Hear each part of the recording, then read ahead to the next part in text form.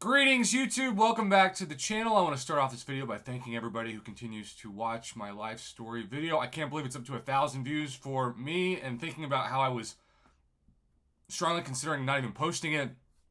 It's just really cool. It's really cool to see comments of people who have watched for years, or I actually kind of like it when people are like, I don't actually like your MCOC videos, but I liked this video. Because that means they watched. How cool is that? When it comes to videos in this community, some videos are obviously what I'm going to make. When there's breaking news on the forums, when there's a new champion, when someone's hyped up, when there's a bug that's causing players pain, when there's a really exciting crystal opening someone submits that they want me to react to.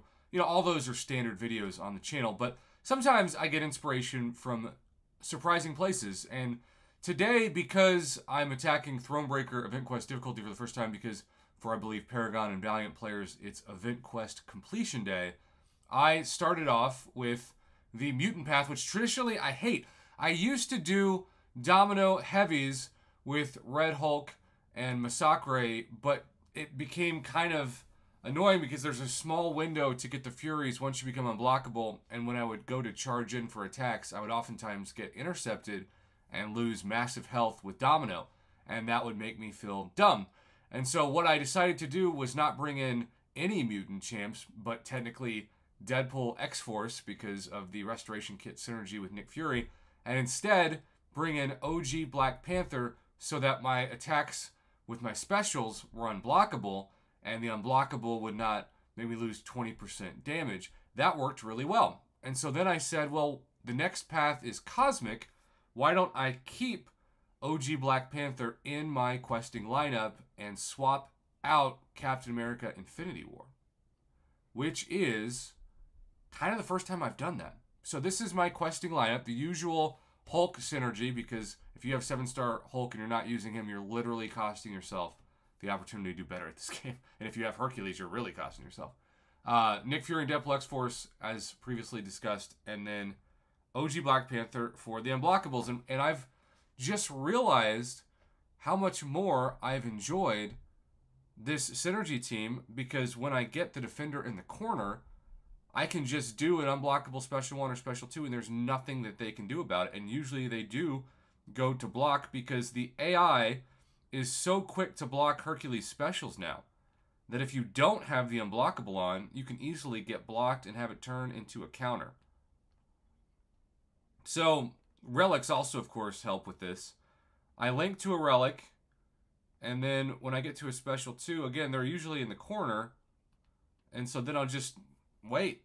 Yeah, she evaded the first hit, but she's not going to evade every part of it, and so it's just very relaxing for me.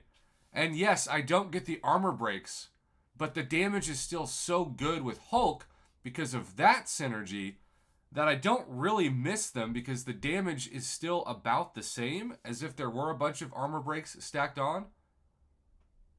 And so I just can't help but think that this is my new synergy team going forward, because I'm aggressive enough when I fight with Hercules that that corner situation becomes very common.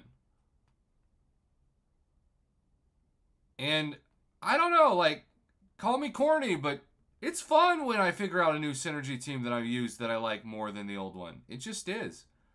Now, I have noticed that Root is in a lot of boss fights. And if you follow my channel, you know I am not a big fan of Root. Partially because I'm just not very good at it. And I probably can dex this, but I'm just going to block him.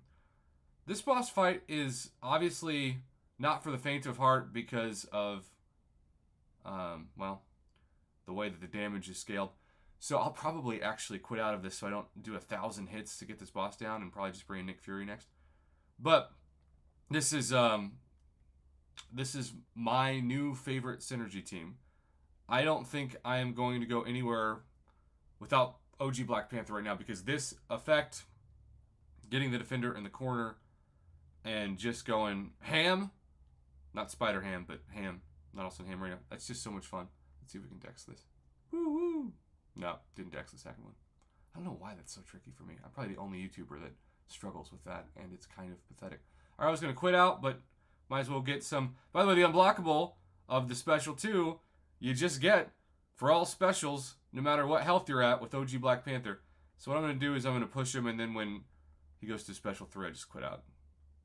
And with the root, wow, he didn't fire it. That's crazy. But my unblockable is gone, so now I'll just let myself get knocked out with the recoil right there. Boom. And I'll take the rest of this fight off camera because it's just a waste of your time. Okay, so OG Black Panther.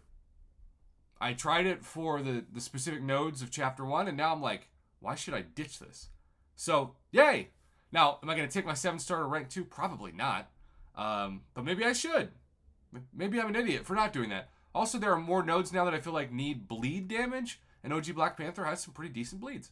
So, all in all, whenever I learn, and I feel like sort of proud of myself for evolving my own content, I like to highlight that in a video on the channel. Because when you have your own channel, even if nobody watches, you can still post it because it's your channel. You're your own boss. You're your own editor. That's what I love about YouTube. Thanks for watching. Have a great weekend. Again, I appreciate the support, especially on the life story video.